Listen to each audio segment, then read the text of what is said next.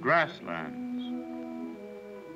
A treeless, wind-swept continent of grass, stretching from the broad Texas panhandle up through the mountain reaches of Montana to the Canadian border. A country of high winds and sun. High winds and sun. One of the very first explorers who was on the southern plains was a guy named Stephen Long.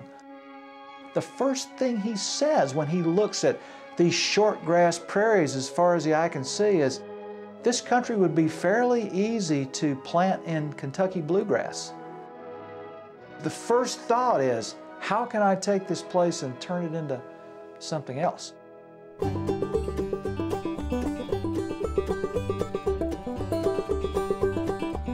Starting in the 1870s, 1880s, the homesteading frontier really came to the Great Plains.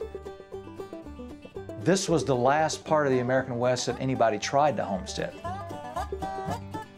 The assumption was, with the Louisiana Purchase and everything following that all open space would someday be diced up and given to farmers in 40-acre parcels. What you had for about a 50-year period was all of that wonderful short grass buffalo habitat plowed up and turned over and planted in wheat. The country started out being de-buffaloed, and then it got de-wolfed. The farmers made every effort they could to de-prairie dog the country, and finally they pretty much de-grassed it. And so they took a very old ecological setting and dismantled it.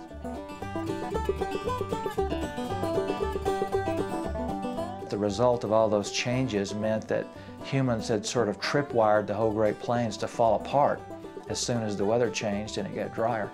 And so that's what we call the Dust Bowl.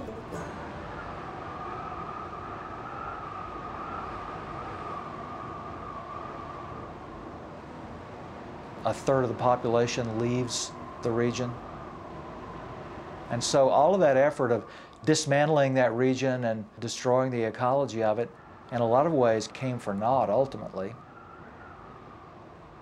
We define progress as people coming to live in a place.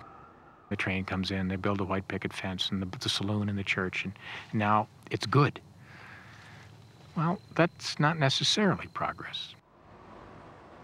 Progress is really coming to terms with the conditions nature lays out for us. It's completely necessary to do so. The land won't tolerate anything else.